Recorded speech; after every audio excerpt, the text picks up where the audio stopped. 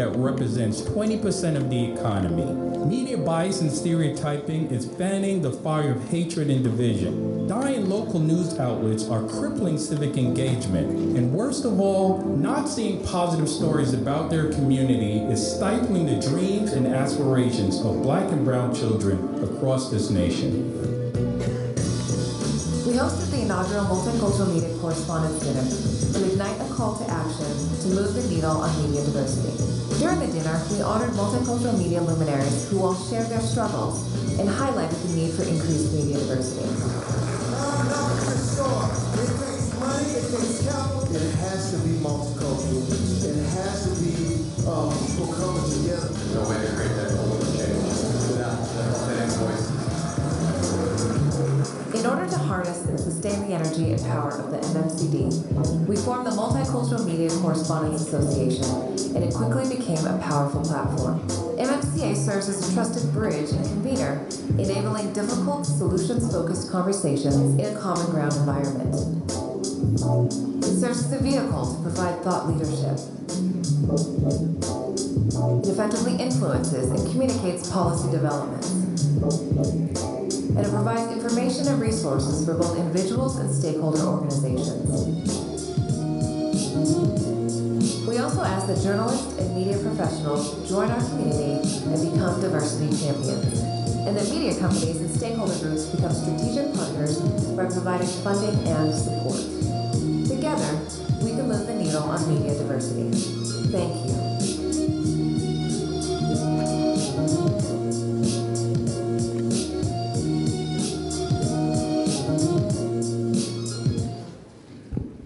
Good morning again.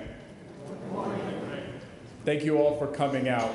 My name is David Morgan, and I'm the co-founder and president of the Multicultural Media Correspondents Association. We're a nonpartisan nonprofit leading a national call to action to move the needle on media diversity. Let me first start off by thanking all the amazing people that helped to make this panel happen, and it takes a lot of work, and they did a great job of making me look good. A lot of them, if folks have the program book, I just want to highlight them. First, I want to thank my co-executive producer, Mr. Terrell D. Whitley, and his team at Liquid Soul. I also want to thank our producer, Wendy Anderson, who has just done an amazing job of pulling this together, and our assistant producer, Natalie Leary. Next, I also want to thank our talent and volunteer manager, Lisa Harris, and our PR lead, Martine Charles, and our digital marketing design specialist, April Johnson.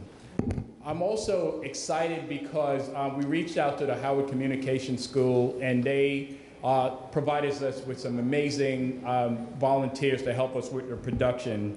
And so, both in public relations, we have Amari Anthony and Kaylin Ware. Social media, we have Jonathan Logan and Courtney Diggs. Production, we have Ariana Cobbs, Tatiana Swain, Ashley Lauren, and helping us later at our reception is James Phillips, Michaela Mosley, Makita Daniel, and Ravon Hardwick. Let's all join me in thanking them.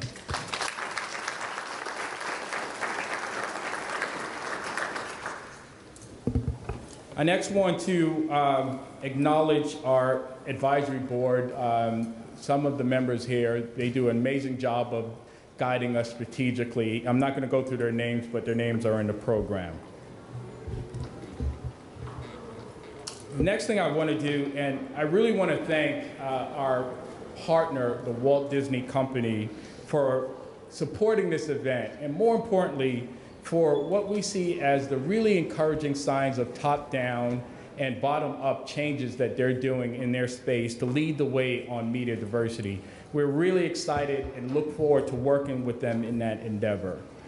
We also want to thank our other partners, Nielsen and Verizon Media, will be represented on the panel, and also for really being willing to engage in this really important dialogue. So, I know many of you, if you look at my bio, you're probably struggling to understand why a tax lobbyist, especially the folks who know me, have gotten so involved in media diversity and wanting to lead this call to action. Well, the answer is really my conviction stems a lot from my son, Alex, who's 4 years old. So for me, when I look at the media landscape and the narrative, the lack of diversity is absolutely unacceptable. I'm working really hard to provide Alex with that life, and I want to make sure what he sees on the screen reflects that. And a diverse media is really important in my mind for that reality to happen. I want Alex to be able to dream dreams bigger than his dad and be inspired by what he sees on TV to reach that. And that's why I've become so passionate about this.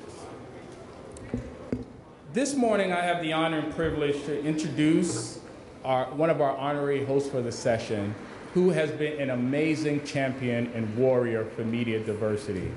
I'm speaking about none other than Congresswoman Val Demings, Democrat of Florida.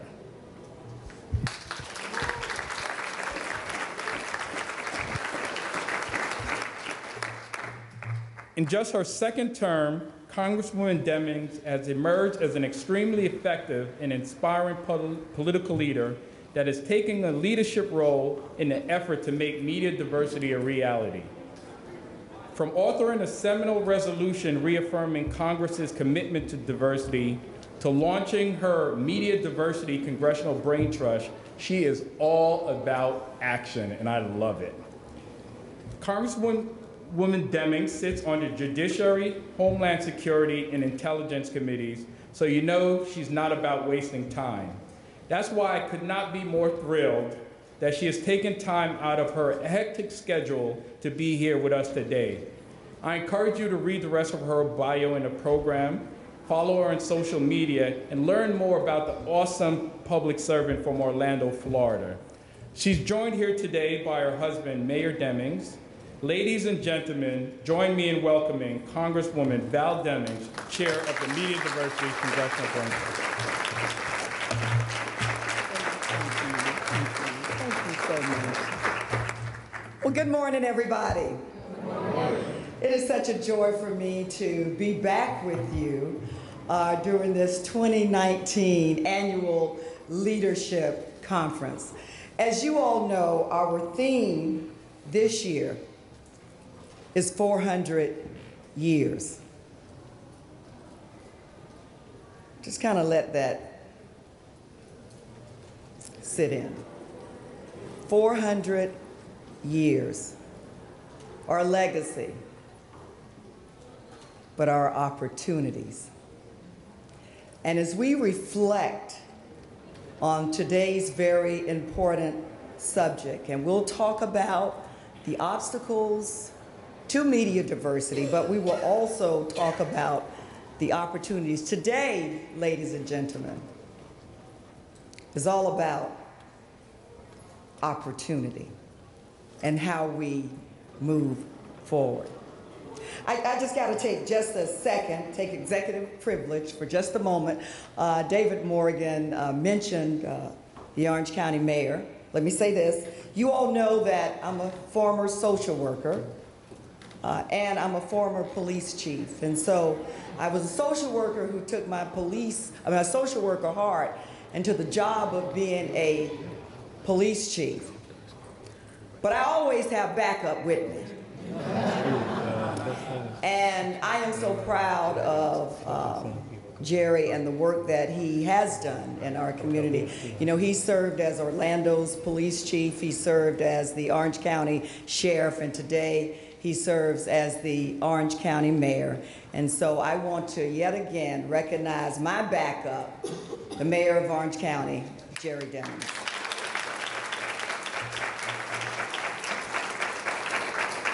Media diversity, how we tell the story. How we tell the story, not only how we tell the story is determined by who tells the story. Just think about the news that you hear, the source that delivers that news, the color or gender, the culture of the person that is delivering the news. Think about the big screen, the person who you see on the big screen. As we talk about opportunities, how can little black boys and black girls and others, other people of color, believe that they can if they've never seen? And so as we talk about media diversity and we look at the landscape today, 50 years ago, the Kerner Report was completed. And that report was commissioned to look at the role that media plays in some of the social discord that was occurring 50 years ago. So today we fast forward and we have to ask ourselves several questions. Is media more diverse?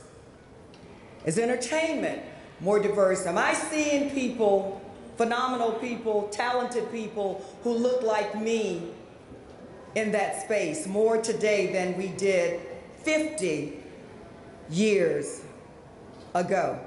If we look at social discord in America, what role, because remember that's what the Kerner Report was doing, what role has media played in either fueling the fire or bringing calm and peace to our great nation? So today we have a Blue Star panel that will help us review the landscape and talk about the obstacles and the opportunities. I also want to thank, in the 10th Congressional District, I have the honor of representing Walt Disney World. And we had a meeting this morning and with some of their executives who I see here. And you know, sometimes we have a lot of people that come before us in Congress, and when we ask them to tell the story, they tell us a bunch of excuses. They give us a bunch of excuses for why we have not. Now look, we can all do a better job. We can all work harder to improve our landscape and meet our goals.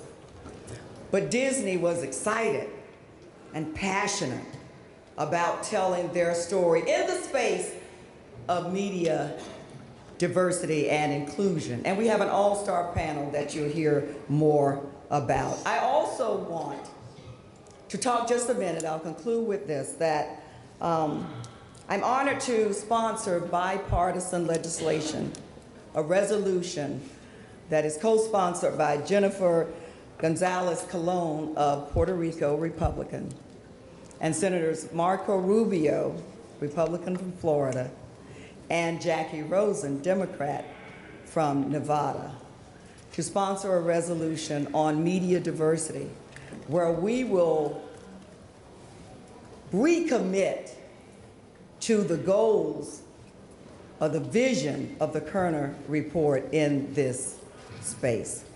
So ladies and gentlemen, I hope you, if you do not know, I certainly hope that you know how I feel about you.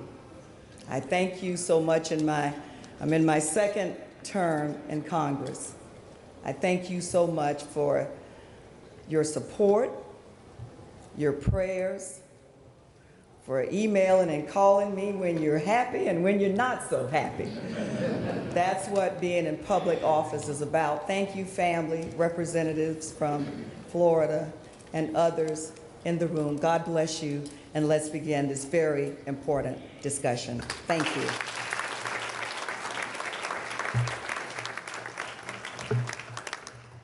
And now, I have the honor of introducing the next speaker, a master communicator. You know, when you start off your resume with master communicator, that's pretty good. Jeff Johnson, strategist and architect of social solutions, who's as comfortable in front of the camera as he is behind the scenes, developing strategy and messages for his clients. The award-winning journalist and communications specialist is currently managing principal for the Baltimore-based strategy firm JIJ Communications, where he provides strategic insight and messaging consulting to clients in the private, public, and entertainment sections. He has conducted interviews with my president, President Barack Obama,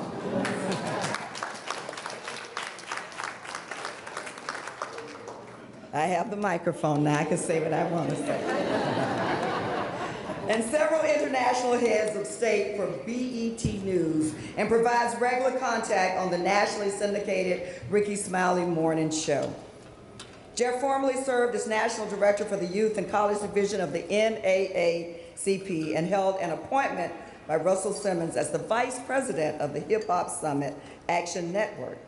He is the creator, host, and Executive Director of Man Cave, a late-night talk show targeting urban men airing on BET. Jeff is the honored husband of Jacqueline and the fortunate father of Madison, Miles, Malcolm, Baldwin, and Garvey.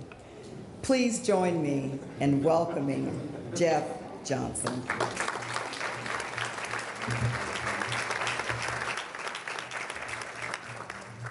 You all were like, that's a lot of kids. I believe it's afternoon. Good afternoon. It is an honor and privilege to moderate the first of two panels. So one, I'd like to say thank you so much to the Congresswoman for not only the work that she's doing around diversity in media. It is not easy to be a member of Congress in 2019. And so how she shows up and where she shows up, not only in her district, but all over the country, we so appreciate, Congresswoman. Thank you. It is an interesting time in media. And so the MMCA and its leadership is right at the precipice of not only the work that we need to do, but the kind of conversations we need to have here at ALC. And so this first panel is made up of three executives who are doing incredible work. I hope that you have Google because that is the only way you're going to see their entire bio so that we can get right into the discussion. But I would like to introduce first, and I think I've got the right order. So Cassandra Butler, who is the Chief Marketing Officer with Braun Studios. And it's all right to give her a round of applause.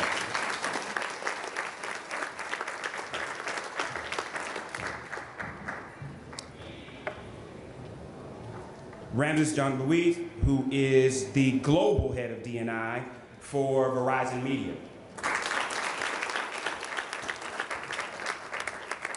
And last but not least is Cheryl Grace, who is the SVP of U.S. Strategic Community Alliances and Consumer Engagement. That is a mouthful for Nielsen. Let's give our panel a round of applause.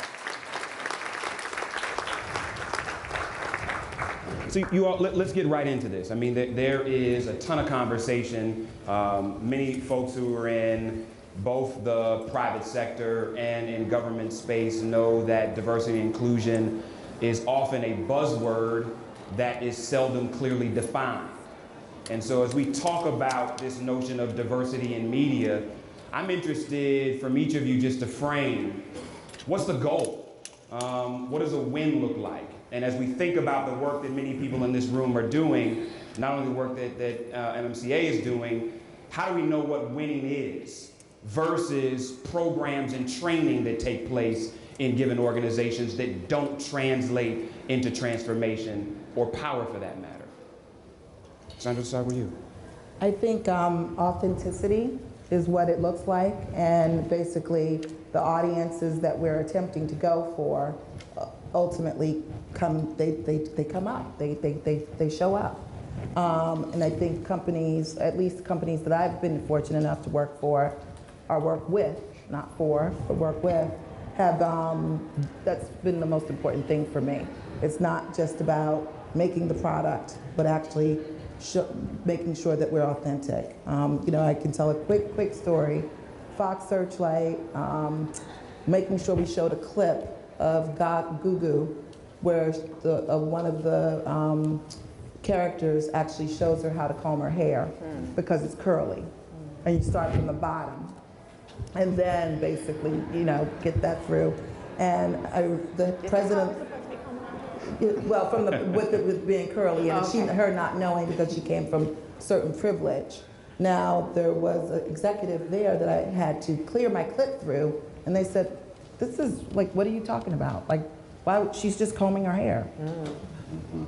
And ultimately, no, explaining and knowing that she heard me, and that being one of the most used clips that we actually had. So then all of a sudden we had different publicity angles. It wasn't just about a slave girl with a pretty dress on. It was about substance and the connection of two slaves kind of being in this position of like helping each other, one of privilege and one of not.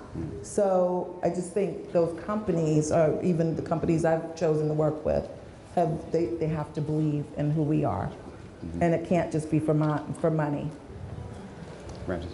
Sure. Good afternoon, CBC. Just want to start off by saying very happy to be here with this panel and with Jeff, and thank Dave and Congresswoman Demings for making this conversation possible, critically important. Wholeheartedly agree with everything that Cassandra said. We really want to make sure that people feel comfortable bringing their authentic self into work and leveraging all of our platforms to be able to tell your story. So I usually like to start the conversation with why.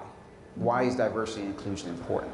And we all know it's the right thing to do, but that's not how I start the conversation when I'm in the C-suite. I start the conversation by saying, what are our key objectives? What are our results? What do we want to drive? Do you want better decision making? Do you want better problem solving? Do you want better profitability? Do you want to lean towards innovation? We all know there's a variety of content that's available out there. Do you want to drive people to your content? How do we do that? We have to leverage diversity and inclusion for the purpose of innovation in order for us to reach our key objectives and to drive innovation within our organization. Fantastic.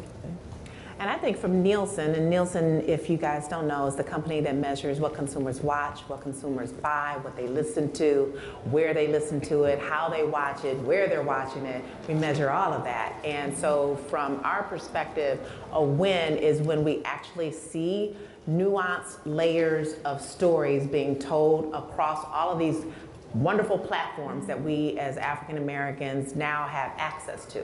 So when we're measuring all of those platforms, whether it's traditional television or radio or streaming for audio or video, where are we actually seeing our stories being told, and are they actually showing an uptick in those content-oriented programming, or are we not seeing that? When we see an uptick, that's when we know that we're getting it right. And this year, we just released our consumer report, shameless plug. It's in the bag. That's what we're calling it. It's in the bag. The African American, the Black consumer's path to purchase. And we literally talk about how you go from being a conscious consumer and making your decisions to getting to that purchase point in determining what you're going to buy. And advertising and content has a lot to do with that. So let me dig a little bit deeper, because I appreciate the frame so far, but I'm also interested in, at the end of the day, how are we best impacted? And if diversity and inclusion from a media standpoint is only about us getting content that looks like us, that's not enough for me. I want power, I want money, I want equity, I want ownership.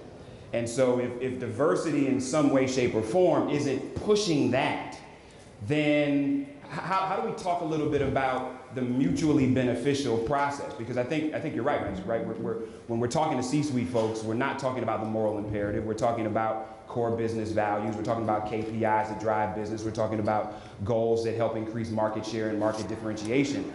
But what's the litmus for us that these moves in diversity and inclusion and hopefully equity are actually working for us? What does winning look like as you see from that perspective? Sure. So our approach is we like to take a comprehensive strategy towards diversity and inclusion. So we have 5 major priorities. One, we really make sure that we have a strong governance model. At the end of the day, you can't improve what you don't measure. Everything we do in the D&I space, we have to start with what Cheryl is providing. What does the data tell us? How do we build our strategy and have it informed by the data to really make sure that we make the right decisions? A second component is the workforce, making sure that we're reflective of the communities we serve. Programming, making sure that we have diversity in front of the camera, behind the camera, as well as in the business. Supply diversity is important. We have to be able to put our money where our mouth is. Fortunately, through Verizon, we're part of the $1 billion roundtable. We spend over $1 billion with minority-owned firms and women-owned vendors. Thank you for that. And also, how do we contribute to corporate social responsibility? You know, how do we give back to the communities where we have the pleasure of being able to work and to live in? So all of that goes towards the strategy of what we need to do in order to move the needle. But in terms of what you said, it makes a good point. What does winning look like? You know, you could have a room full of folks that's looking diverse. Are you being successful? Are you winning? No, not necessarily. Because you want people to do more than just check out their personality as they're walking into the lobby to go to their desk. If you do that, if people don't feel comfortable speaking up, you'll have some missteps that happen. You know, you're like, did they not have an African-American person in the room when they came up with this model? Did they not have a Latinx person? So again, it's more than just having a bunch of people that look different. Those folks have to be empowered to be able to come up with solutions. That's the only way we're able to move the needles. And you're right, the other thing is we could have a room full of people that look different. Are they in the right roles? We need people in the marketing department, in the finance department, in the business development and the strategy, and we also need people in senior level roles. And all of those are opportunities that we have to take a look at and measure and make sure that we put a strategy together. Sure. Go ahead. So like one of the things that you mentioned was the whole training thing. And that's one of the things that always perked my ears up. Something happens, you're like, oh, you know what we need to do? Let's roll out unconscious bias training. That's the silver bullet. It's not a silver bullet. Right. Unconscious bias training is a foundation that you need so we speak the same language. But what your focus needs to be on is conscious inclusion. Yes. What are you specifically going to do to move the needle to really make sure we have position and power that can greenlight the projects? Greenlight the projects and make sure that the projects are seen. So we need people in all of these roles. We need folks on research. We need folks in the studio. We need people in Congress. We need people facilitating these discussions. But they're not going to greenlight anything unless they know that there is some revenue waiting for them at the end. And that revenue comes from the insights and data that they choose every single day to decide which shows are hot, which shows are doing well, which shows aren't. And if we don't have people who are like producing and providing or on air talent, if we don't have those individuals that our consumers, you all, are actually looking at. So when you put eyeballs to the screen, and that screen could be on your phone, it could be the big traditional television screen, wherever you're watching it, if you're not actually showing up in large numbers, they're never going to get to the discussion at your boardroom table because they're going to say, well, you know, we don't really see that the audience is there. They can no longer deny that we're there. We're there. They can no longer deny that the shows that are actually very, very diverse are showing, outpacing all of the other programming choices that are there. Because y'all watch a lot of TV. Not you, but your cousins. And they watch like 15 hours or more of television every single week. And that's traditional television. Traditional television is still the #1 place where you're going to find African American viewers, followed by the streaming choices. But traditional TV, and what's really popping right now are those cable network opportunities, simply because they have given us the diverse programming. And so that's where we're going. And we've got some numbers we can share later on, but that's where the eyeballs are going to right now. Well, and let's do that, right? Because the dangerous thing for us to do is to talk about the first or the last thing we need to do versus understanding there's a chessboard. Yes. And we need to be doing these things at the same time. And so as much as consumers need to be educated in how executives are making decisions and playing a role in helping them make those decisions, we also need to play this game of delineating the multiple places where diversity can take place. Yeah. And we talk a lot about diverse content. I don't think that there's a lack of narrative around needing to have more diverse content that tells our stories in a more complex way, that ensures we're not viewed as monoliths. That's been consistent. It doesn't mean that we've gotten there, but that narrative is consistent. I don't always hear the same level of conversation in really talking about what's the executive play and how are we moving either through our organizations or through the advertisers that impact some of these companies to talk about who is on your governance board. Who are your senior executives? Does that governance board and those senior executives reflect not only the content you're creating, but the consumer base that you have? And so how do we push that conversation, not to be above or below, but so that we are at the same time making sure that that's not lost in the conversation about content. Push it to who? Corporate or consumer? That's the question I'm asking. Well, I'll say this from an entertainment standpoint, the unfairness and where we have to speak up as executives is, I know several studios, I've worked for studios where it's one or two of us to handle everything. So all of a sudden it's like, my job is a publicist, but now I'm in advertising. Now I'm reading scripts. Now I'm doing, but I can't be the voice for all. So that means that. Why not? You get tired. Right. That's why they hire the black person, right? Right. But the bottom line is, we have to make sure that we're reaching back and making sure consultants are coming on, our executives are coming on, and bringing them in and making sure that they understand that I'm not here just for, I did Best Exotic Marigold Hotel. I've just worked on Bombshell, which is probably the whitest movie you're ever going to see this year, with Charlize Theron and Nicole Kidman and Margot Robbie. We do it all. We have to do it all. So it's a real disadvantage for them not to have us in the room, because we need to look more like the world does.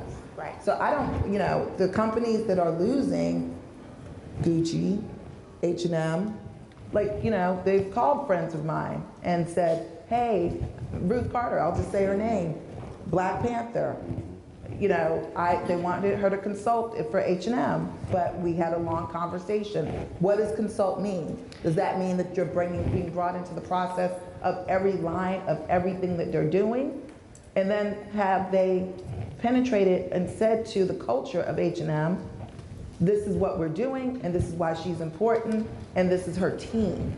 But you have to also, so going back to your comment where you have to be like the jack of all trades, or the Jackie of all trades, in your case, so calling costume designers about D&I may not be the best strategic way, right? And so I saw that with how some of the brands handled when they got called on the carpet. They went to the fashion experts. The fashion experts aren't necessarily the D&I experts. So they should have been tapping into that community and using our strategy and our perspective, as opposed to just saying, well, we know you're an influencer. So let's take the easy, low-hanging fruit. And I think that's where brands get a little bit confused. That's why. But it's also intentional. Absolutely. So much of the work that I do with companies around D&I, I know the difference between those that are trying to navigate to the other side of crisis versus those that are trying to create institutional shifts. And you identify influencers when you want to get on the other side of crisis. You identify D&I practitioners when you want to create institutional shifts. And as a D&I practitioner, I'd be the first to say, diversity and inclusion, if it lives in the HR department or among a D&I team, it will not be successful. So who do you go and speak to? We have to hold our chief executive officers and our leadership team responsible. They're responsible for really making sure that they have a succession plan in place that's reflective of the communities that we would like to serve. And I have to... Real quick, Cheryl, because what I don't want to be is that panel where there's 3 minutes left and then we open the mic. Okay. So I'm going to open the mic after this next question for you all to begin to engage. That's all I have in the whole panel? No, sir. Oh, okay. Oh, thank you. I'm about to say, man, you are that 5 minutes came up quick. So as we shift to open the floor, as you all think, I'd love at least one of you to give me an example of something recent where you have seen a shift in how either a studio or a media provider or a distributor has done business as it relates to D&I, and a short-term impact that was won to show the business case for the fact that this needs to keep going, not only for them, but for their peers. I'll just say Disney has done it very well. I mean, Black Panther has changed the game in multiple facets. You need to be authentic. It showed that you need to be authentic, and they care. I mean, I've come to plenty of events where literally, and I'm not a Disney employee, but literally where Disney says, hey, you know what, we're gonna introduce you to our ESPN, or we're gonna introduce you to ABC and to Fox and to all of their brands, but also making sure they're speaking to their corporations and also their executives. And I would also add Procter & Gamble to the list. They recently came out with this thing called The Look, which actually, if you haven't seen it, Google it and take a look at it, and it's really great. It follows this African-American character, and it has a conversation about all of the looks that happen on an unconscious level that you receive on a daily basis and the messages that it sends. As a black man. As an African American and man. they submitted that to Cannes, Right. Yes. and it won the Golden Bear for Well, advertising. and beyond that, because I think it's important to mention, not only did they do that, but they acquired Bevel. Right. And in acquiring Bevel, you paid a brother a whole lot of money. Right. And left him in charge of the brand. Yes. Yeah. So as opposed to taking the brand, doing cultural appropriation, Yes. and saying now we know what black people think. Yeah. And there's some great brothers and sisters at P&G on the executive side. So that's not to say that there's not, but when you have a level of cultural integrity to the person that created the brand, continue to leave them in control even as you paid them. I think those are also some of the subtle nuances that show that this kind of diversity push is not just about the product themselves and gaining market share, but maintaining the leadership that developed that product in the first place. So I want to open the floor because I know they're going to tell us we don't have a lot of time and get as many questions as possible. So as you come to the mic to engage these executives, there's 3 rules. One is ask a question. The second rule is ask a question. The third rule is ask a question. If you don't ask a question within 20 seconds, I will ask you, what is your question? Okay, let's start. Yes, ma'am. With regard to ownership, one of the best tools we had was the tax certificate program, which went away many moons ago. I've been responsible for drafting a report to Congress to talk about market entry barriers, and any legislative proposals. One of the things we always say is the tax certificate program. So I want to know what is the pathway for Congress to look at reinstituting the tax certificate program, of course, maybe in a modified way or taking account of the current state of affairs. But that was the best tool for ownership. Perfect, thank you. Congresswoman, do you want to address that? Because none of us are in Congress. I'm like, right. Thank you, Jeff. Part of the work of the, couple of things, the brain trust that we've started and the work that will be spearheaded from the resolution that was passed is coming up with solutions, real solution-based programs. And how can we provide incentives for what you're talking about? The tax-based certificate is one of those incentives. We talked specifically about the film industry and my home state of Florida, and great for California and great for Georgia, but when you think about film and when you think about Florida of yesterday, movies were made in Florida of yesterday. So what incentives can we provide that will bring the industry back? And so we're going to have an advisory board of experts as a part of the Brain Trust that will come up with solutions that you've talked about. And it's been fantastic for cities like where I'm from, like Cleveland, which is taking advantage of the tax credit, and the last few Fast and Furious, Marvel films have all had pieces done in Cleveland, and you've seen people of color that have gained access to the supply chain of those productions. I think to date, 12,000 full-time jobs and a multitude of other business and dollars that have come into the city of Cleveland just as a result of taking advantage of that tax credit. So thank you so much for that question, and thank you so much, Congressman. Yes, sir. Thank you for answering. Hi, everyone. I have a question. Do you or have you noticed a change in original programming and content being, I guess, targeted towards African American communities? To provide some context, in the early 90s and the content I consumed, I feel like there was a renaissance of original programming, your Moeshas, your Fresh Prince of Bel-Airs, and now I noticed that I think reality TV has sort of taken over the landscape, and I'm wondering, do you have any comments or insight to that sort of shift in programming? So I can actually tell you reality TV has hands down taken over cable and network, right? Which is why when you look at, I'm assuming you're like 18 to 34, correct? Yeah. Okay. So when we take a look at, and proud of it. When you take a look at what 18 to 34-year-olds are watching, most of that content is reality TV. The #1 network that you guys are watching is VH1. What's leading that pack is Love and Hip Hop. Love and Hip Hop. I mean, it's Love and Hip Hop 9, Love and Hip Hop 5, Love and Hip Hop Atlanta, Love and Hip Hop Miami, Love and Hip Hop 8. Like it goes on and on and on. So I'm always interested when I hear people from your age group saying, like, when do we get something more than reality TV? Y'all gotta stop watching reality TV. Right. That's what happens. But we also, and I'd love for you to talk about this because I think the question is important. There's so many content providers. Yes. And many of them, whether it's we talked about this earlier, whether it's a kind of cultural decision that a Bronze Studios or even an HBO is taking, there is a renaissance of scripted content. Absolutely. And so as that renaissance of scripted content is taking place, what are some of the things that folks out here should be thinking about so that the Issa Raes of the world are not the anomalies as they're able to navigate into a space like HBO, show market value, and create multiple platforms as a result of that value? You know, yeah. What are some of the insights we see there, and what are some of the things that both as consumers and content creators we should be thinking about?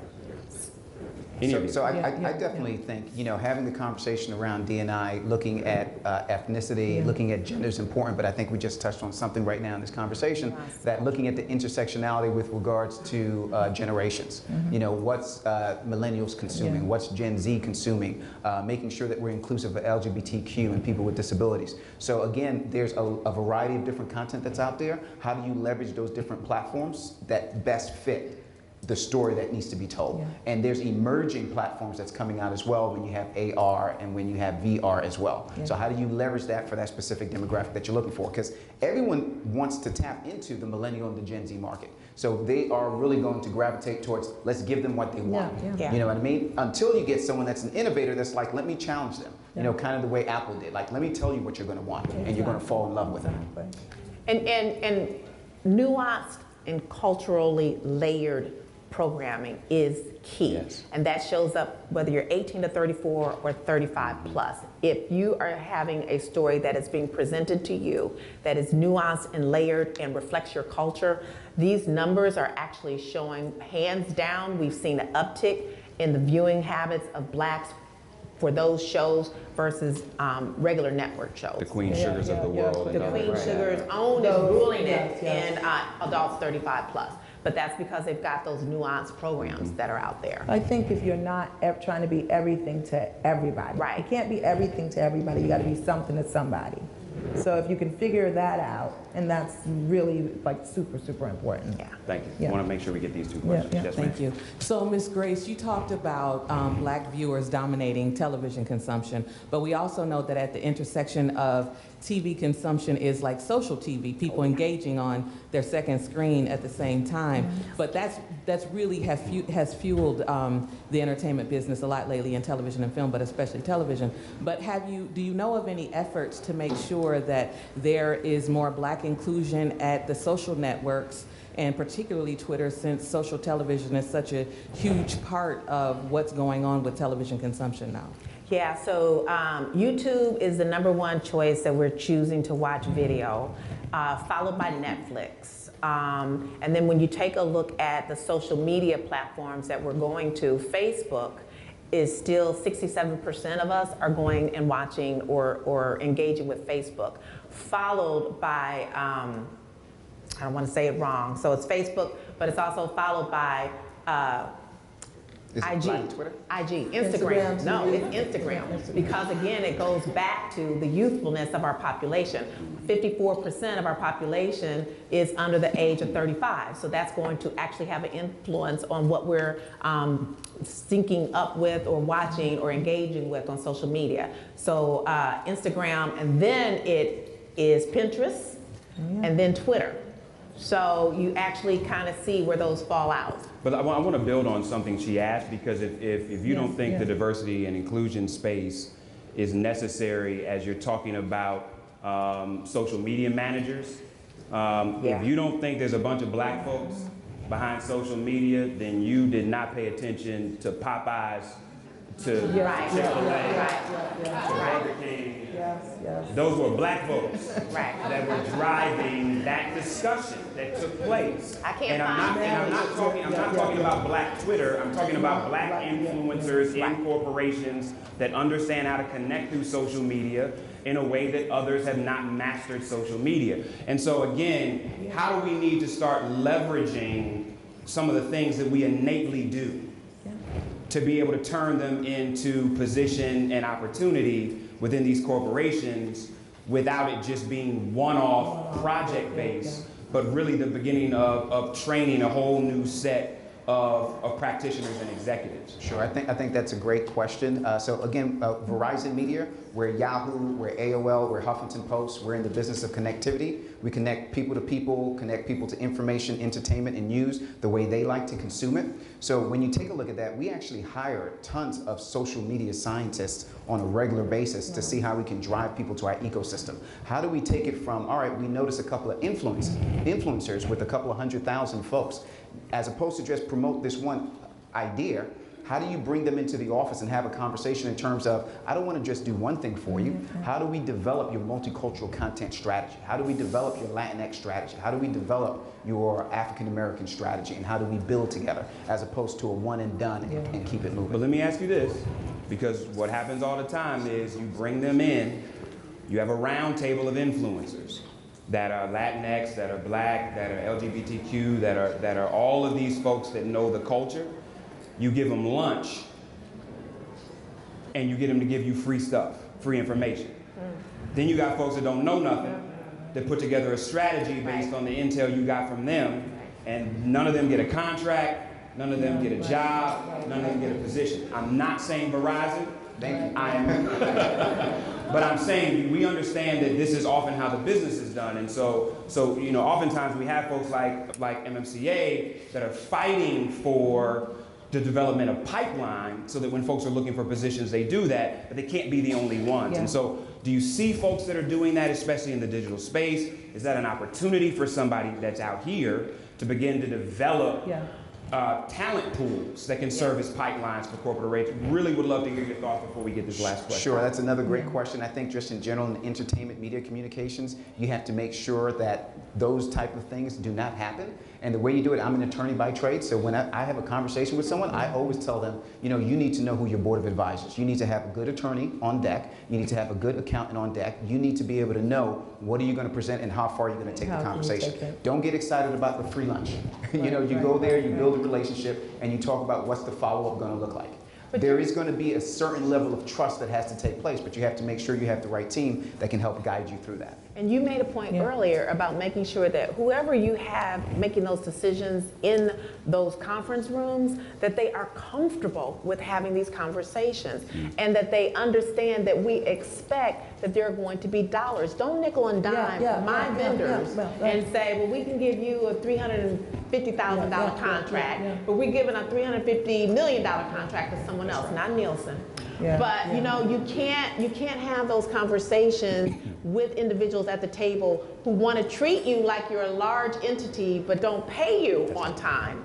Large entities can like go a little longer than the normal small Black business. And so we have those opportunities, but we don't have people in the decision-making seats who can say, hey, you can't pay a small vendor the way you can pay a large conglomerate. They're two different structures. So bring them in, pay them differently, and make them feel valued. Thank you for that. And for those of you that don't know, brilliant sister, Cheryl Hardy, who's at Google, has been part of putting together a group called NextGen. And so for a lot of content creators, they brought them together, and Google has kind of led the way in having conversations around IP and protecting IP, about how you enter into these spaces, about how you have the conversation, even about the policy implications around everything from net neutrality to other issues of IP. So if you're not familiar with NextGen, please check it out, because I think it also speaks to this, not just diversity inclusion piece, but owning your stuff and being able to maximize what you get from the brilliance that you all, especially those content creators, have. Yes, ma'am. Good afternoon. Can you hear me? Yep. Okay. I believe Mr. Johnson pretty much touched on this question a little bit, but I wanted to delve into it a little bit more. How do you reconcile the need for complex and multidimensional stories and knowing the possibility that it might not be all that profitable? So, you know, you were talking about the Queen Sugars and even Pose. Like, those are kind of the exceptions to the rule. And they had big names involved to push those along with respective networks. But for other stories like that that don't might not have the name, but the need is there. How do you kind of convince? Okay, so I just want to make sure with the question, are we talking about how do we convince networks that these are profitable, or how do we talk to content creators about their decision making in being multi-layered or being singularly focused? The former, mainly because we have content creators. No, I just want to make sure the question we were answering. I mean, coming out of Bronze Studios, I've been there a little less than a year. We package everything that we do, and we are pretty much, we finance films, and we are now in the creative space. So we're a company with 5 companies underneath them. So you kind of identify the right company you're going to. But I will say, it's been very, very important in what I've learned in a short period of time, packaging with someone that makes sense for your content to air is super important. Yeah. And that's what, and I've not seen it kind of happen any other way. It's a rare occasion that you get like on a film side, A Beast of the Southern Wild, or even a 12 Years a Slave. Those are very, very rare occasions. It's truly an uphill battle regardless of the circumstance. But there's projects that we're doing with social justice. So who do you couple that with? That might be, hey, Mahershala Ali or Jada Pinkett Smith. It's super, super important because you're still, once you get there, I think Red Table Talk, Facebook is probably very, very happy with what they're doing. But until you get there, I don't know if that show would have worked without Jada. The mom and the daughter could have still had the conversation, but I don't know if that would have made sense. And Will Smith probably saying, I will come in occasionally. But I definitely see everything that we put money into, there is some form of prestige, our package, our talent attachment. Sure, it just makes it easier. I want you to answer that, but then I want to make sure we get this last question before we introduce the next panel.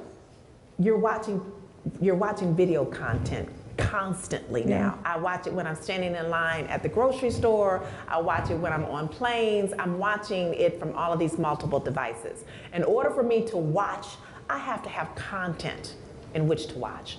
And so most of what I'm watching has a name brand to it, but a lot doesn't.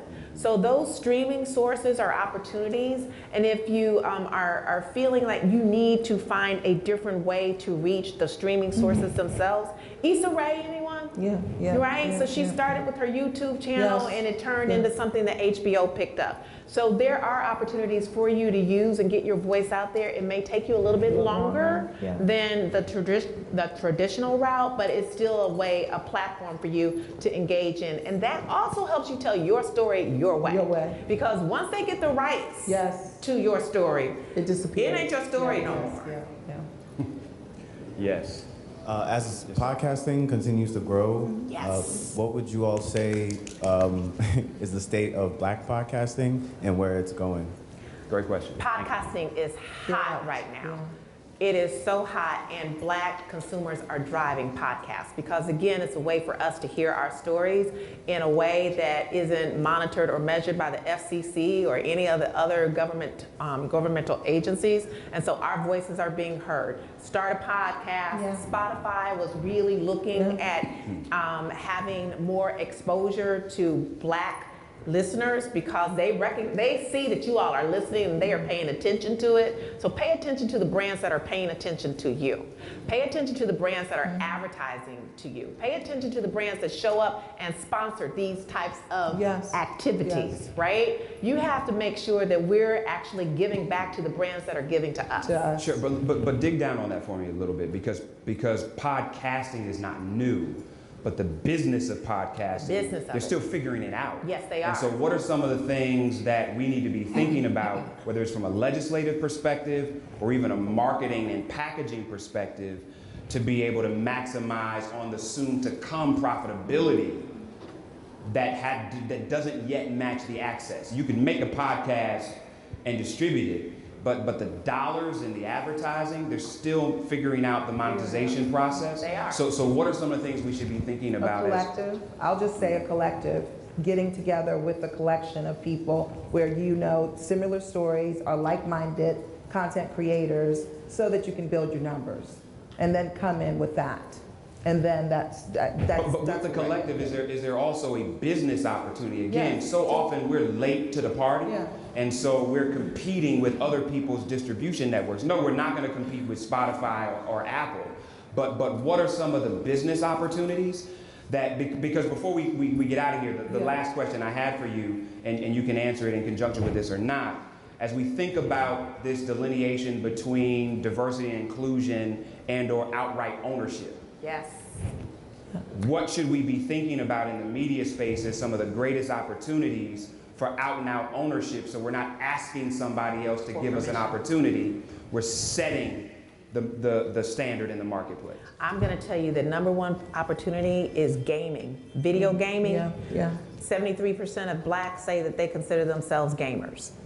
And that's 73% of y'all.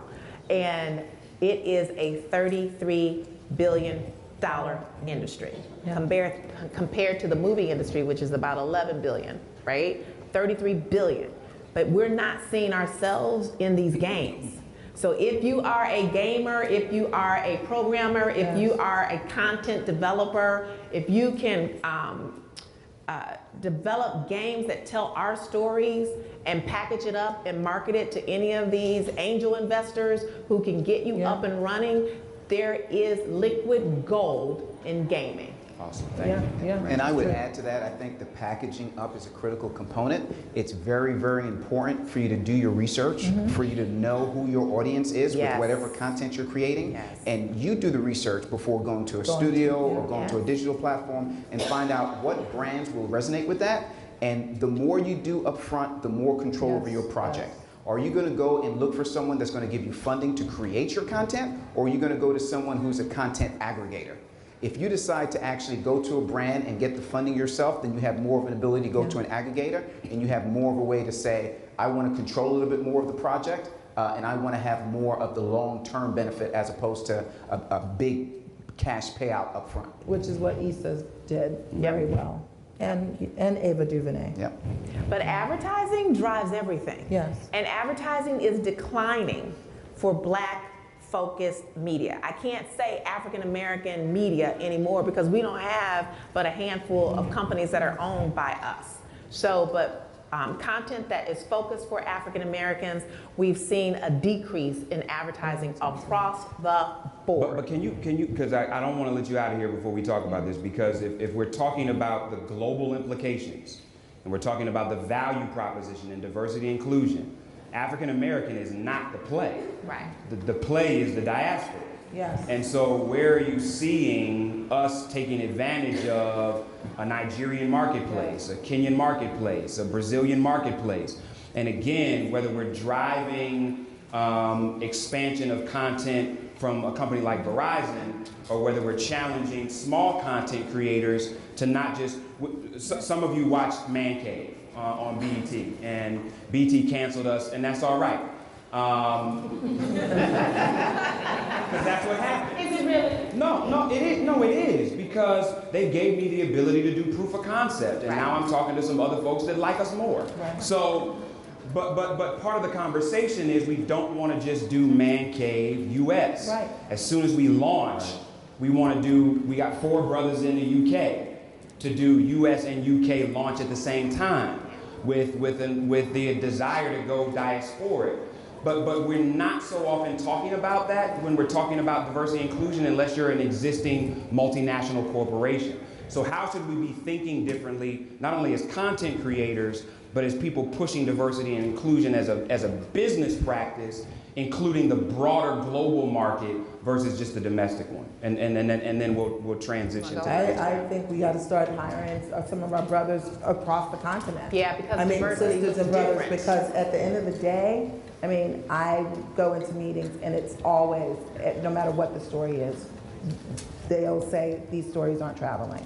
And I think it's about relying on the data as well. I mean, Cassandra started off talking about the success of Black Panther. So you have those projects that do fantastic globally. You got to go in armed as a part of your arsenal to be able to like talk about those, and then look at some organizations that's really doing the global thing well, who's really bringing in diverse stories. So Disney does a good job at that. When you take a look at the last series of animated films that they've come out with. Netflix really makes sure that they really tap into local markets. And again, it's all about, more than just the diversity in front of the camera, but, get the local crew, get the local staff. All of that is important. Everything's not coming out of LA. That's not the case anymore. That was probably like 50 years ago, but it's everywhere. And you really have to tap into the talent at those local markets. So but you have to also recognize that diversity and inclusion doesn't mean the same thing here in the United States that it does in Africa, that it does in the UK. They have totally different issues and areas of concern. And so you're right. You have to have people from those cultures who can help you tap into those cultures. Because if you take a historically black African-American story and try to just get it recreated over someplace else, it's not going to have the same level of success. So that's something to just kind of keep in mind together, as well. I mean, working together is super important. So let's give an amazing round of applause to this panel, Cheryl. And I know we have a fantastic panel following this one. So again, thank you all so much. Thank you. Get your report at nielsen.com/African Americans. It's got everything you need in it. Shameless plug. Our astounding plan.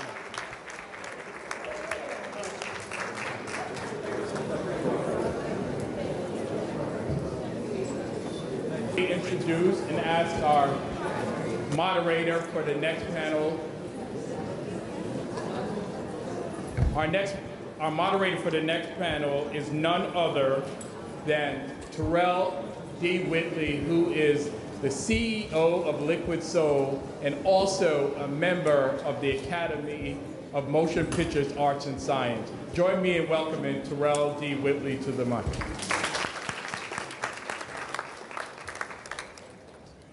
Thanks, David. Thanks, David. So we're going to turn things around really quickly, but while we're doing that, let me give you guys some great reminders. Number one, we want to be active on social media, so please follow us, number one, at MMCADC, again, on all platforms. That's Instagram, Facebook, Twitter, at MMCADC. And then if you could hashtag MMCACBC, that would be magnificent, as well as we're using the hashtag MMCA2019. And really, and then they gave me a third hashtag. Man, this is a lot of hashtags. Okay, the last hashtag is hashtag Media Diversity Means. So listen, be active on social media. We have some phenomenal speakers that are coming forward. I'd like to take a second and, of course, acknowledge our gracious host, Representative Val Demings from the great state of Florida. Once again, thank you, Representative Val Demings. And then her rock star husband, Mr. Mayor Jerry Demings here.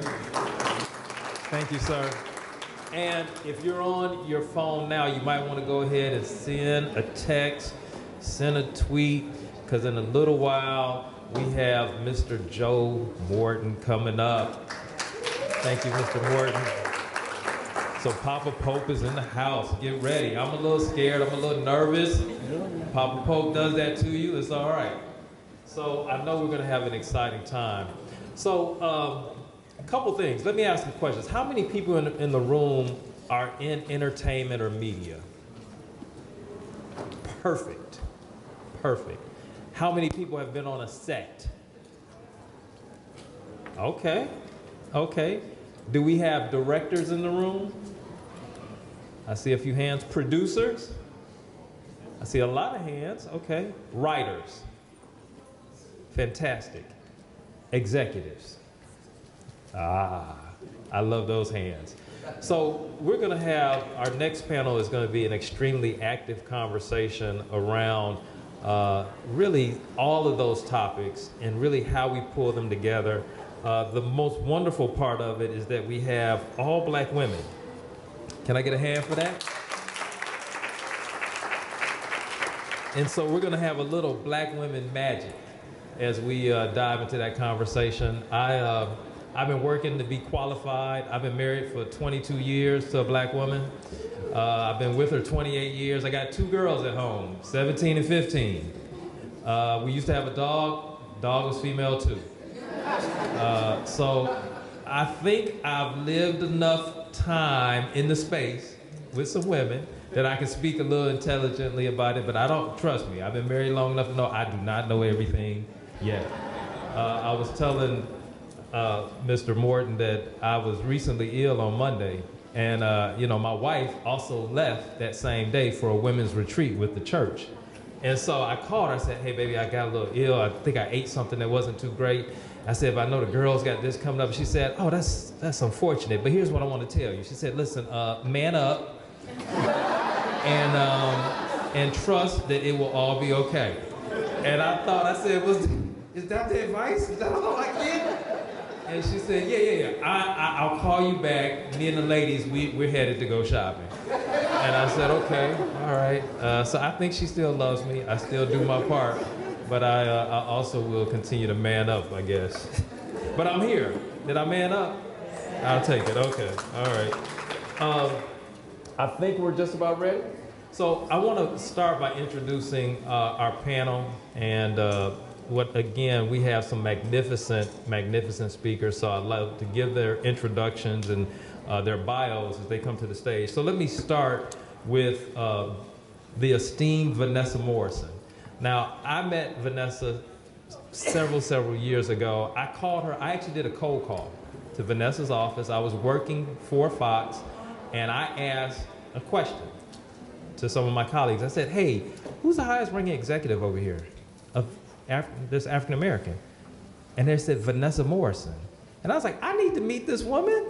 And then they said, she's in animation. I said, what? An African American woman was leading animation? I had never heard of it, and I was so gone. So let me give you some of her background so you understand how deep this woman is and how important she is to our industry. Vanessa Morrison was named president of Fox Family, the entire division, in October of 2017 after serving as president of 20th Century Fox Animation since 2007. What year is it now? Since 2007, president. She previously operated as executive vice president at 20th Century Fox Live Action, senior vice president of production, and vice president of production for the studio. She's been a whole lot of vice president, senior vice president, executive, and president twice. How about that? At Fox Family, she oversees several projects, The Girl Who Drank the Moon, as well as, let's see here, several Cheaper by the Dozens, as well as a Kenya Barris animated content based on Ice Age characters, even Night at the Museum and Diary of a Wimpy Kid. How many people have seen some of those films? Outstanding. And those things are coming to Disney Plus. In 2019, she was named the Women in Film Board of Directors and currently serves on the UC Berkeley Chancellor's Board of Visitors and the Women in Animation Advisory Board. Is there any woman here that's interested in animation? Bless you. You need to know this woman. She's a graduate of the University of California at Berkeley and UCLA's MFA program in film and television. Please welcome the fantastic Vanessa Morrison.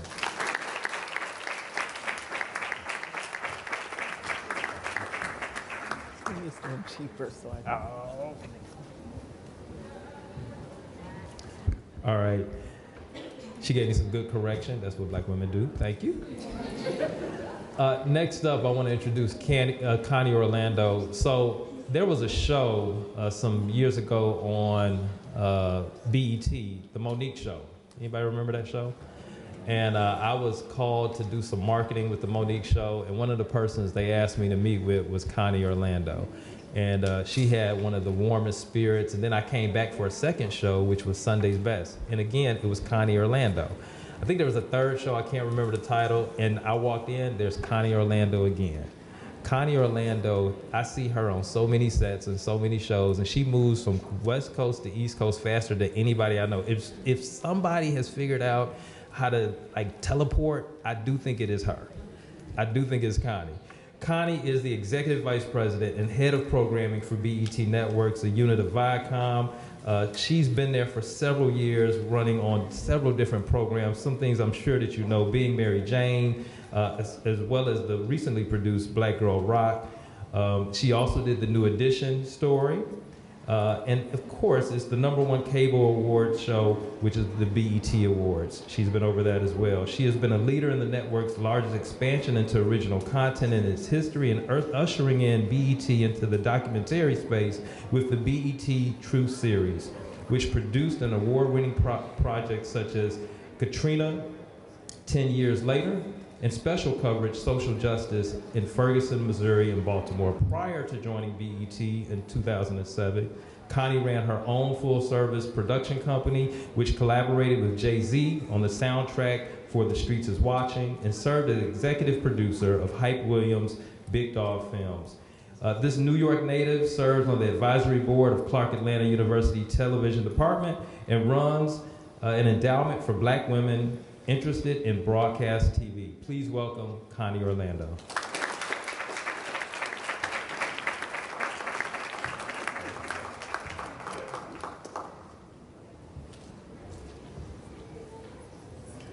All right, next up, I would like to introduce Michelle Sneed. I've had the pleasure of visiting her place of work several times, and she's gonna tell you more about it. I think she works at one of the best places in Atlanta. It absolutely is one of the largest campuses I've been to, but I can't wait for her to give you some more fantastic details. Michelle Sneed is a veteran television and film producer, executive with over 12 years of experience spanning the scripted and unscripted television arenas. As the president of production and development for Tyler Perry Studios, Sneed oversees all film, television, and digital media projects for the studio. Additionally, she serves as the executive producer on the upcoming series The Oval and Sisters, premiering on BET Networks this fall. Prior to her role as president of the studio, she served as the director of physical production for BET Networks from 2015 to 2018. She now is at the new Tyler Perry Studios, and has been affiliated with Tyler for 10 years. As a member of the studio's original production management team, which was originally at Greenbrier, a much smaller location, she produced over 400 episodes of television content. A graduate of Michigan State University, she now resides in Atlanta, Georgia. Please welcome Michelle Sneed.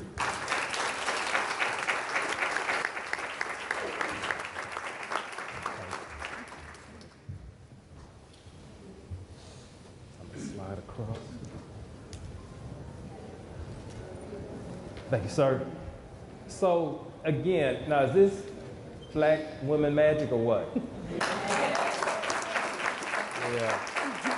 So, I think one of the things that is so interesting about each of your stories is that there's, some humble beginnings.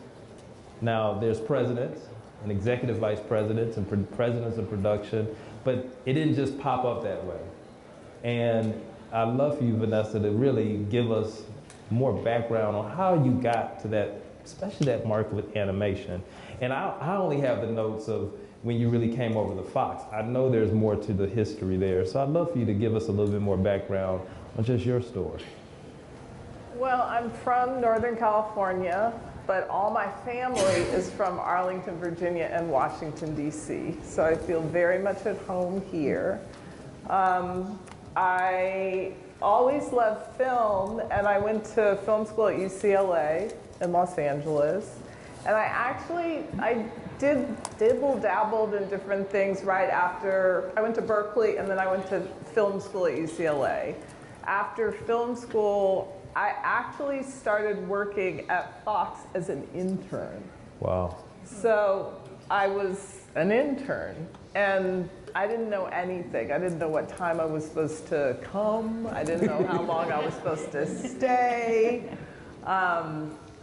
But early on, I really gravitated towards development and was lucky to have some great mentors.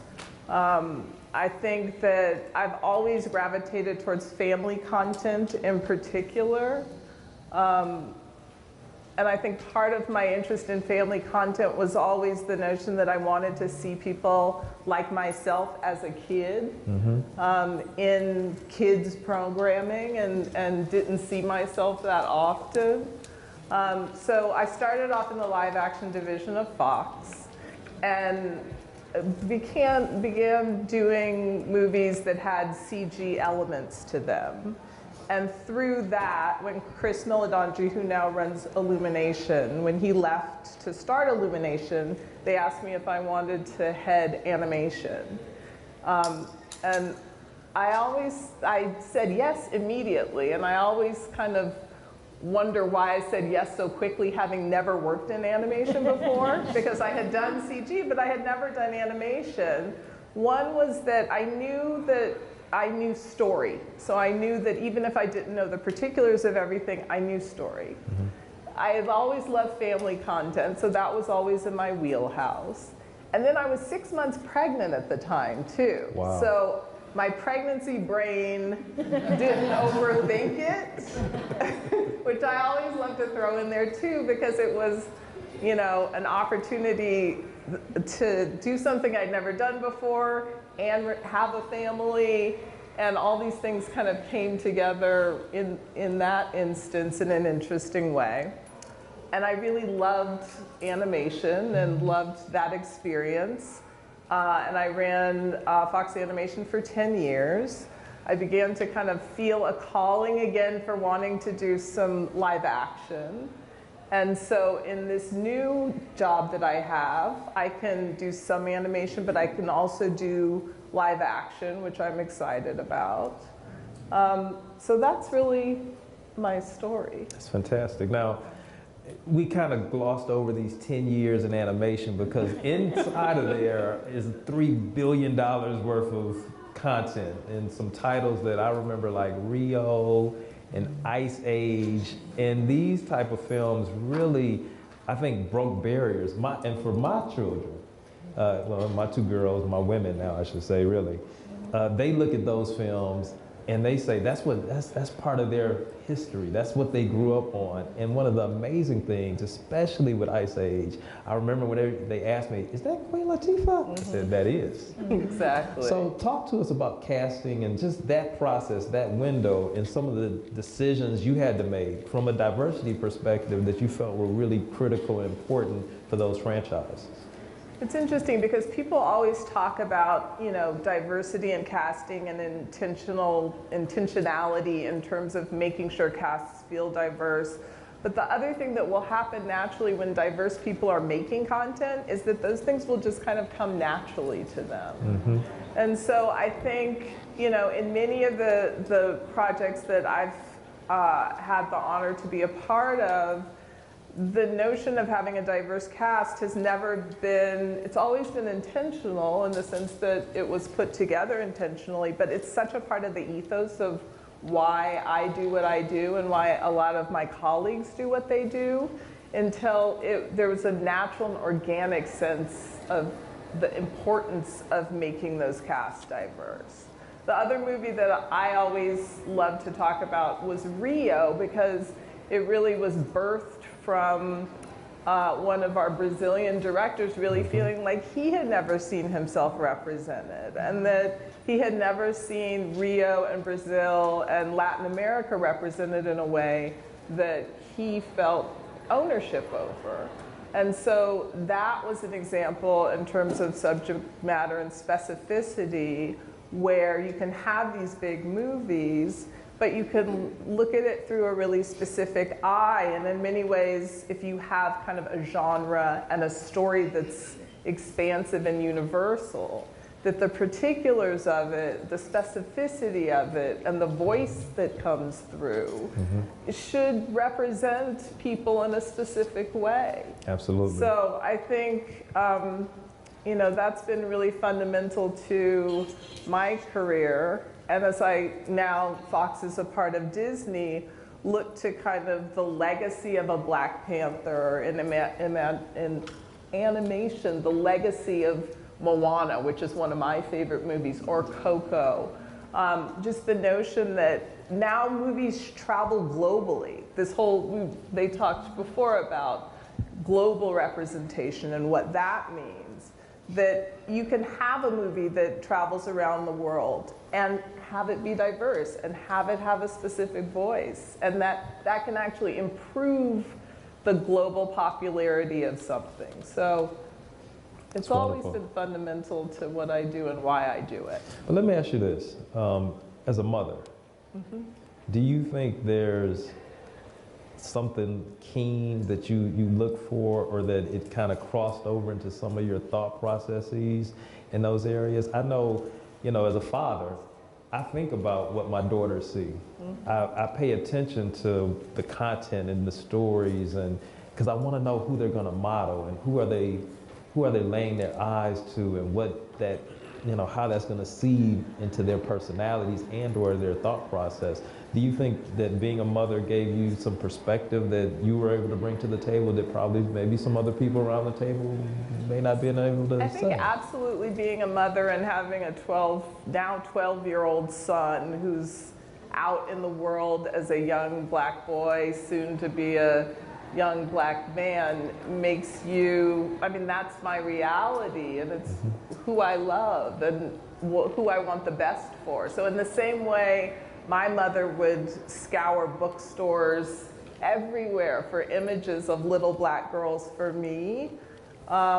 It's just fundamental to my DNA that I'm going to have that perspective as the mother of a black boy, to want to see things, or to want him to see things and to want to create things that have his perspective in it, along with other people's perspective in it. So it's a part of who I am, and definitely a part of what I do. Fantastic. You mentioned mentorship, and Michelle, we were talking in the back about kind of showing up to the office and who's gonna get there first. And I had this visualization of you and Connie driving in, screeching, trying to park, like, I'm gonna beat you, girl, I'm gonna beat you, I'm gonna go get in first. But getting to the office first and leaving late. New York, it wasn't right. It was New York, okay. Well, who's gonna get on the train first? But talk about mentorship and what it means, knowing you two have a long-standing relationship and a mentorship kind of relationship as well, mentor-mentee relationship. For sure. In my career, from the very beginning, I can even think back to high school, mentorship is everything. Mentorship, it's not even necessarily, for me, in my experience, it's not necessarily the person that's doing exactly what I do. It's not the person, that I necessarily, I want their job one day. It's that person where, whether it's a woman thing, a black woman thing, a single thing, or whatever it is that's personal to me that I can relate to, I always try to identify those people. I just like the way they move, and the way we mesh. And especially if they're further along in their journey, in the professional journey, it gives me something to reference and even to talk to them about that they can relate to and share those similar experiences. And my relationship with Connie at BET for those 3 years, she definitely served as that for me. I reported to Connie in many ways, and she always I just love the way she moved. You're just attracted to her, not just, just looking at her, but just the way she speaks to her staff, the way she leads, by example. I know Connie started from the bottom, as we say, so you respect somebody a little bit more, when you know that they put in that work that you did, and they assisted, executives and humbled themselves and did all the jobs that other people don't want to do and climbed their way up and, AP'd here and, and then was able to produce and went through all of these levels. We had a lot of similarities in that way. So I just look up to Connie so much, and especially being, recently in the last year appointed to this role at Tyler Perry Studios as president of production and development. I thought about Connie, the day that she was appointed in her position, a couple years ago, and I was there for that moment. And what she did and how she reacted, that stuck with me, and I just kept playing that over and over in my head, and how she took it and she commanded it. And I joked with them in the back that, I would see Connie, we'd come out of board meeting, she'd hop on a conference call, put on an evening gown, come back in the office, change, and go hop on a flight.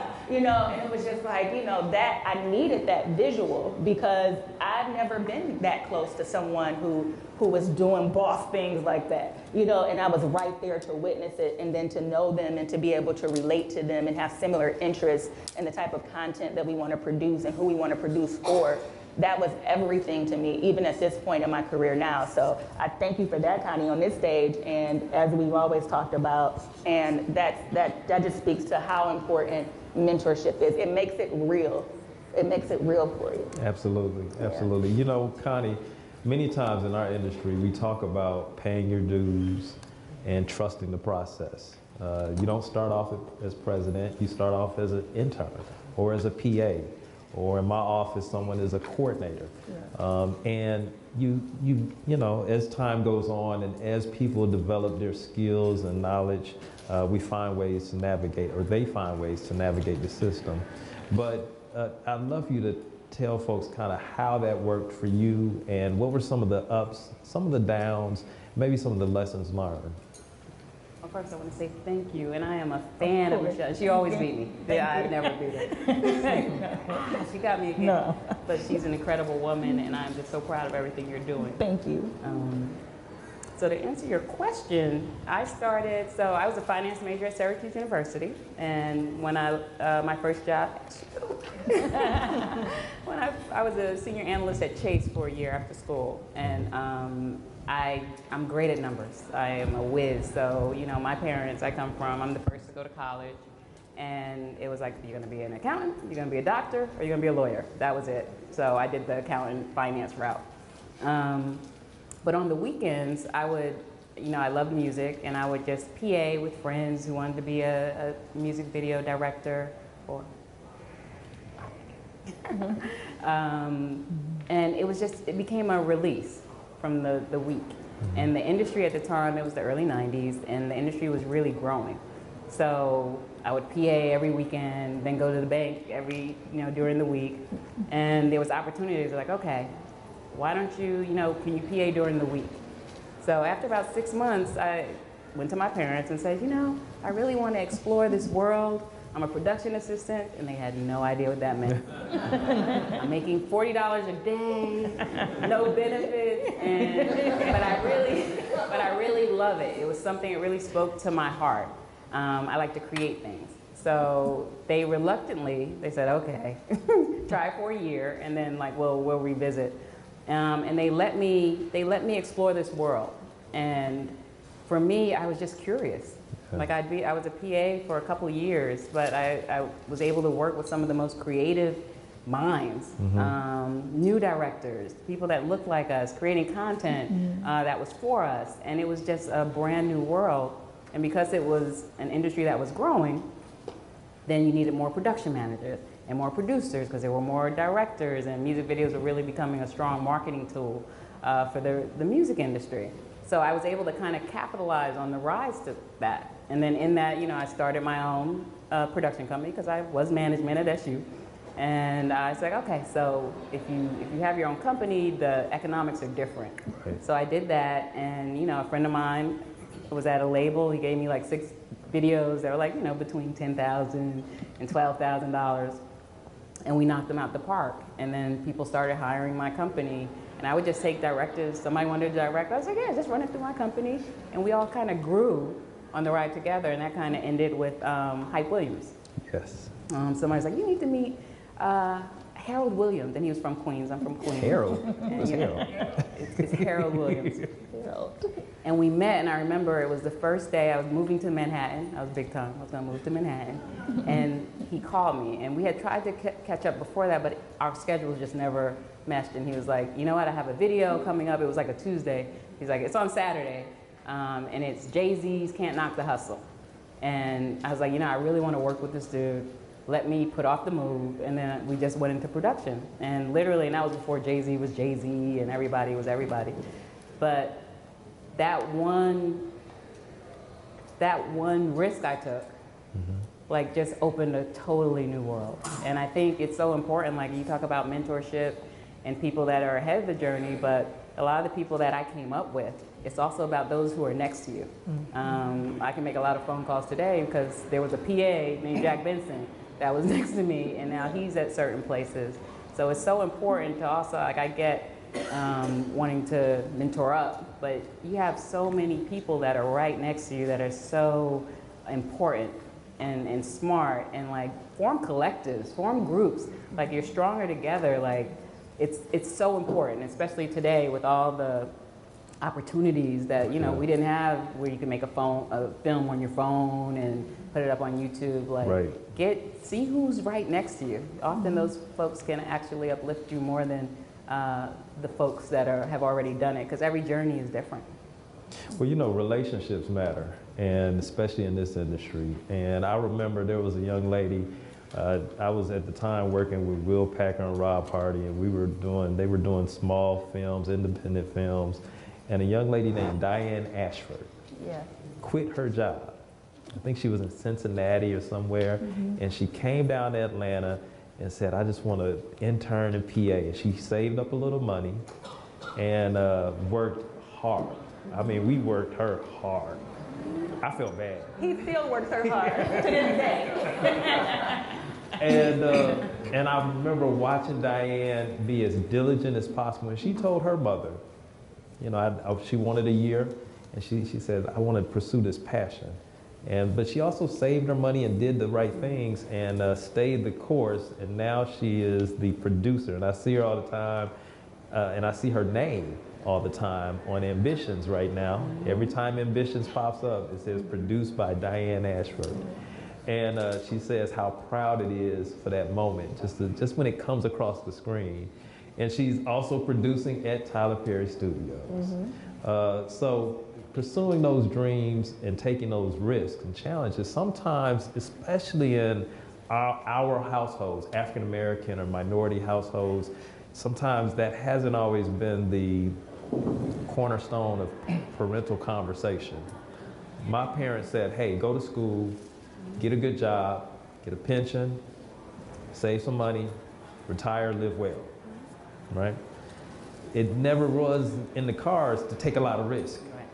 And, you know, and also, there wasn't a lot of conversation about how much I leave for not my children, but my children's children.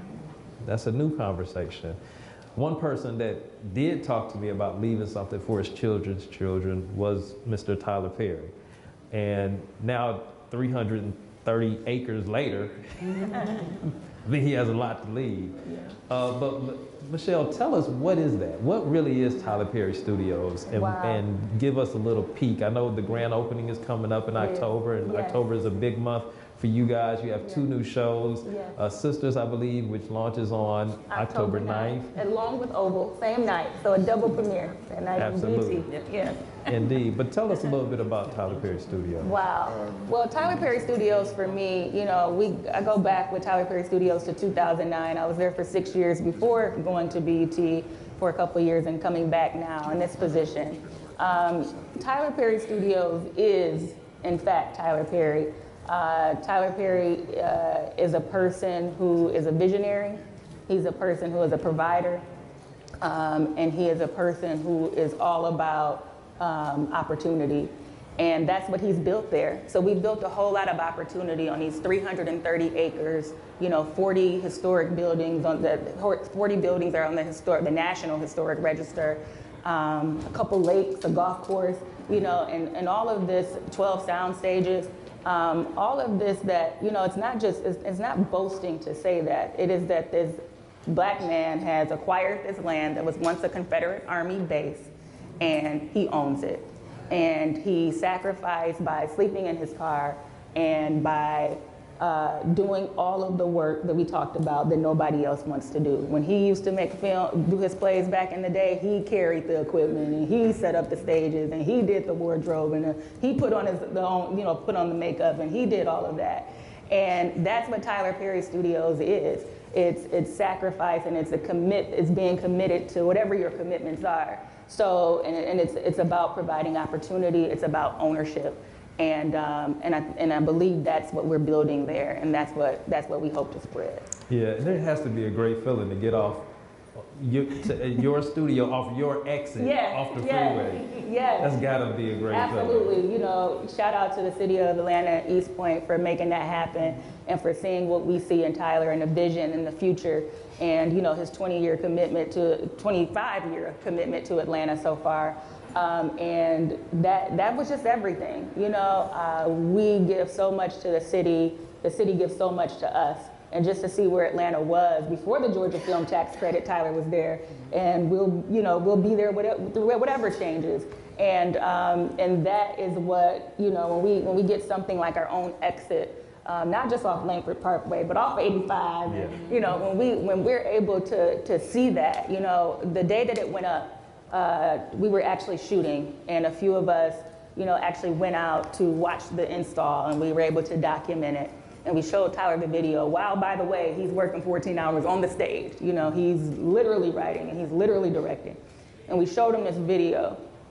And the first thing that came to his mind was when he used to sleep in a motel, pay night by night on Buford Highway and ride down that exit and see the Fort McPherson accident and all of that. So it was just this kind of full circle moment for him, and he has those often. And to witness that just goes back into what Tyler Perry Studios is. And I truly believe, not to sound cliche, anything is possible. And Tyler believes that it all starts with dreams. That dreaming is planning. And that is why everything we do, even with our grand opening, you'll see the name of our headquarters is the Dream Building. It all starts there because he believes that dreaming is planning. Yeah. Absolutely, absolutely. I want you to get your questions ready. We do have a mic here. I'm going to come to a Q&A here in just 1 second, so we'd love for you to line up at the mic to prepare your question. Let me ask you, be mindful that I really want questions. You know, keep your commentary pretty tight, but let's get to the questions so we can accommodate our guests. There was a young lady, and raise your hand again, baby, that said she wants to be an animator, in animation. Awesome. Yes. I would like to ask you, Vanessa, I mean, when you see that, and I told her, I said, you need to know Vanessa. Mm-hmm. Yes. Come on, you better get up to that mic. That's what I'm talking about. Get to the mic first. I want to ask Vanessa, what does it do for your spirit and your soul, and what is it that you think really inspires? And because you are a huge inspiration. I think all of you are. And sometimes we just move through the world and we do what we do. But when something like that comes up, what does that mean to you? It means everything. I mean, we need so many of us in all fields, but especially in animation. And I think of animation as being this unique kind of combination between storytelling and technology and, you know, creativity. And so, you know, I think I really appreciate the fact that people took a chance on me and that somebody will take a chance on you, and because it's not always a clear path there. You know, it's something that we need more of us in animation. So bravo to you. And go ahead, ask your question, and we'd love to have it. So, hi, my name is Angel Rich. I'm named the next Steve Jobs by Forbes magazine. I was trying to lower this down. I'm named the next Steve Jobs by Forbes magazine. I'm the only company in the world recognized by the Entertainment Software Association as an actual industry company in gaming. We create financial literacy games. But in addition to that, I have a film production company for animations. And I've been trying to leverage my gamers and animators to be able to create these animations. And we're trying to produce a cartoon called Professor Rich. It's about an 8-year-old girl that's also a professor of a bank, and she has these super bank friends, and she solves social justice issues through tech. And it has been really hard to try to work with a studio or to pretty much try to get this picked up, or either find other Black animators that are able to produce the story, in, like you said, in sort of the natural way that it needs to be. So I have a ton of questions, and I will hopefully would like to talk to you offline. But at a baseline, how do you find these Black animators to be able to work on your projects? And then secondly, like you said, it's not an easy path to navigate. So how do you find these studios that are looking for black cartoons? The owner of the Jellies once said that there's less than 5 of them in the world right now. And so it's very difficult to get these black cartoons out. Just any advice that you have on that, because I have really been trying. Can I just interrupt? We're going to go in the back. I'm going to put you on the phone with the president of Ron Studios. Ron has 125 animators in Vancouver. We have a show that would go, 2 shows that would go to Netflix right now. And I want to put you on with the owner and have him come and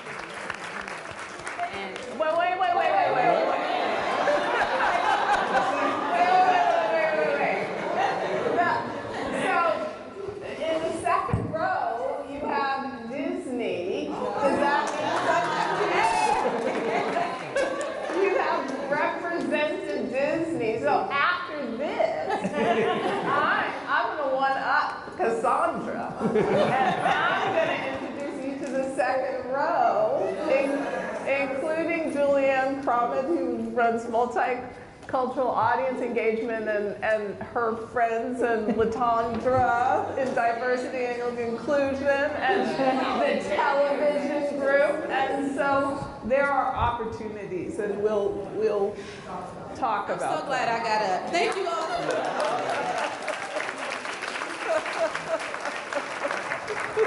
All right. Thank you, because I got up because of hers. Hello, ladies. I'm Mona Lisa. I have a production company in New York, and I am working, I just put out a program called Prisoner of Hope in pilot format.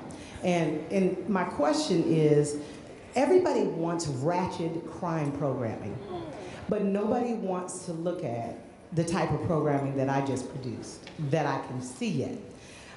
This programming is designed to rebuild the family unit for those who have had incarceration in their family and to restore empathy in America.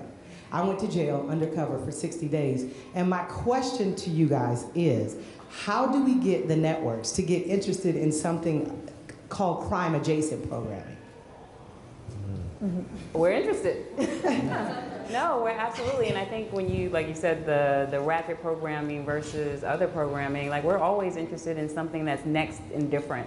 At BET, we try not to go down certain paths, but we're absolutely interested in just taking back narratives, and it sounds like just on the short pitch that it's about a story. Like we want to tell stories that relate to our communities, that people see it and there's some attachment to. So for BET, it's an easy ask, and you said you had a pilot. Yes. I'll exchange numbers with you, and I'll connect you, and let us see your pilot. That sounds good. There. Thank you. I'm glad I got up. Listen, so I don't know about you, but if you're interested, you might want to get this mic quick. Deals going down. So, your question. Everyone, my name is Shanetta Spriggs, and I am with Main Course Encouragement Media with my wonderful husband, Thank you. And we are a young black couple working together and working in media and procurement with Main Course Encouragement Media. My most recent project was with esports, and we presented an infomercial, we presented an infomercial in front of the HBCU presidents this week and also in front of Riot Games. They are looking for a way, and they are over League of Legends, which is a very massive game that is in esports. And esports industry, like was said earlier, that gaming is over a $30 billion industry. At the end of this year will be $138 billion because of esports as well. Do you see an interest with black people, with them being able to, with them being able to have content that will be in the media that will show interest of those wanting to partner with that? Wow. I say absolutely. I mean, I think that the research also shows that African Americans are the #1 consumers in most media. as far and relevant to whatever specific age demographic you're looking at.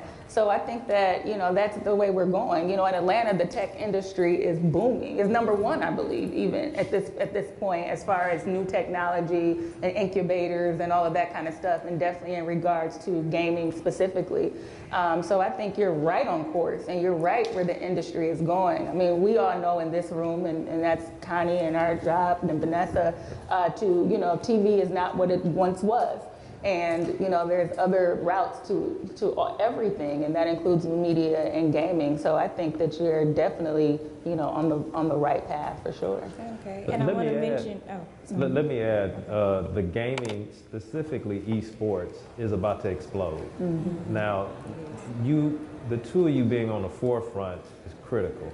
I think one of the things you should consider is how well and how often you're out educating people that can be advocates for you in certain rooms or certain spaces and places where you may not either have access to or you just may not be.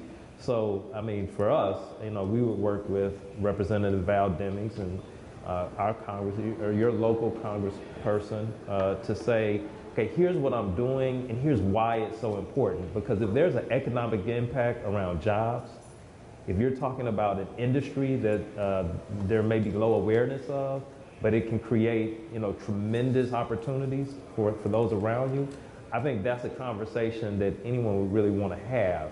So key is education. I can tell you now, even though I said esports, I would say maybe 50% of this room, maybe even more, probably really doesn't know what that means. Or they have never been exposed to it directly.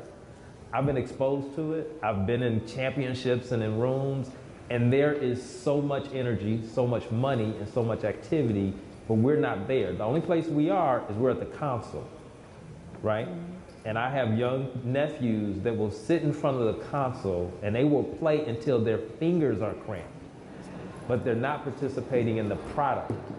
And I think that's where there's a great opportunity. And if you're also dealing with the HBCUs, you have to educate HBCU presidents. I sit on the board of Florida A&M University, the greatest HBCU on the planet.